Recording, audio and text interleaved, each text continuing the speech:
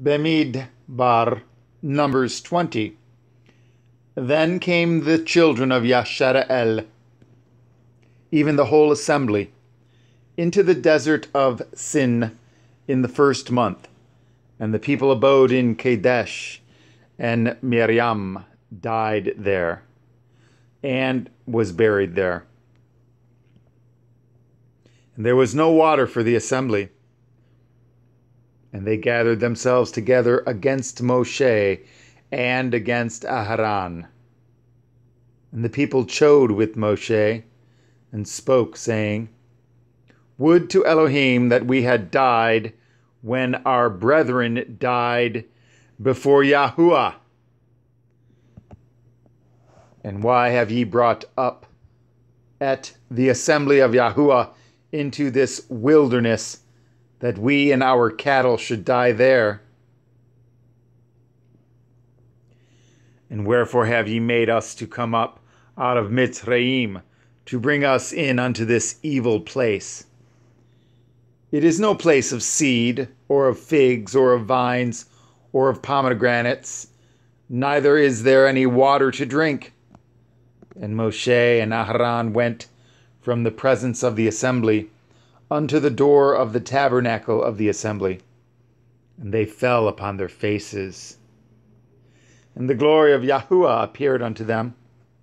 And Yahuwah spoke unto Moshe, saying, Take at the rod, and gather at the assembly together, you and Aharon your brother, and speak ye unto the rock before their eyes, and it shall give forth his water, and you shall bring forth to them water out of the rock.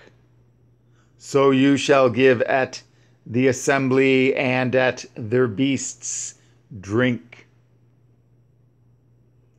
And Moshe took the rod from before Yahuwah, as he commanded him. And Moshe and Aharon gathered at the assembly together before the rock. And he said unto them, Hear now, ye rebels, must we fetch you water out of this rock? And Moshe lifted up at his hand, and with his rod he smote at the rock twice, and the water came out abundantly.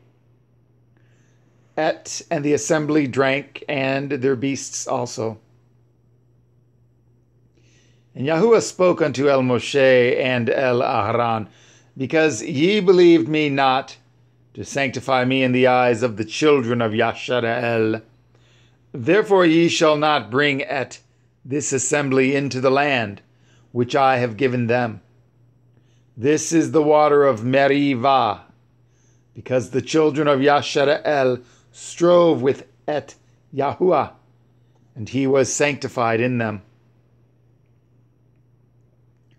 And Moshe sent messengers from Kadesh unto the king of Edom. Thus says your brother Yashara'el, You know at all the travail that has befallen us, how our fathers went down into Mitzrayim, and we have dwelt in Mitzrayim a long time. And the Mitzrayim vexed us and our fathers. And when we cried unto Yahuwah, he heard our voice, and sent an angel, and has brought us forth out of Mitzrayim.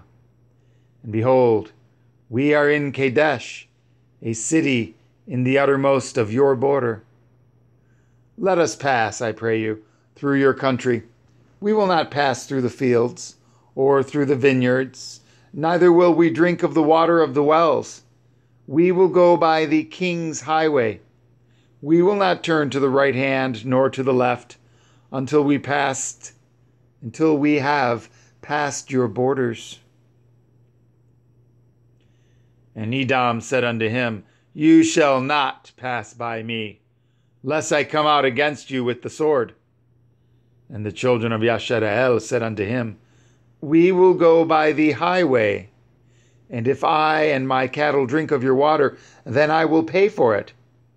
I will only, without doing anything else, go through on my feet. And he said, You shall not go through. And Edom came out against him with much people and with a strong hand.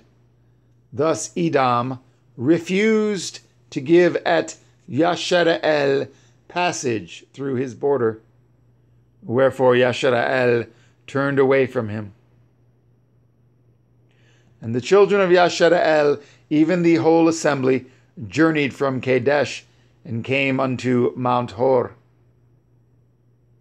And Yahuwah spoke unto El Moshe and El Aharon in Mount Hor, by the coast of the land of Edom, saying, Aharon shall be gathered unto his people, for he shall not enter into the land which I have given unto the children of Yashara'el, because ye rebelled against my word at the water of Merivah.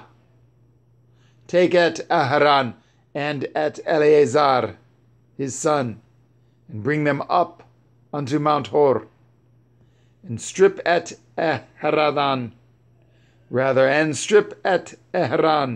of his garments, and put them upon Eleazar his son, and Aharon shall be gathered unto his people, and shall die there. And Moshe did as Yahuwah commanded, and they went up into Mount Hor in the sight of all the assembly. And Moshe stripped at Aharon of his garments, and put them upon Eleazar his son. And Aharon died there in the top of the mount. And Moshe and Eleazar came down from the mount. And when all the assembly saw that Aharon was dead, they mourned for Aharon 30 days, even all the house of Yashara'el.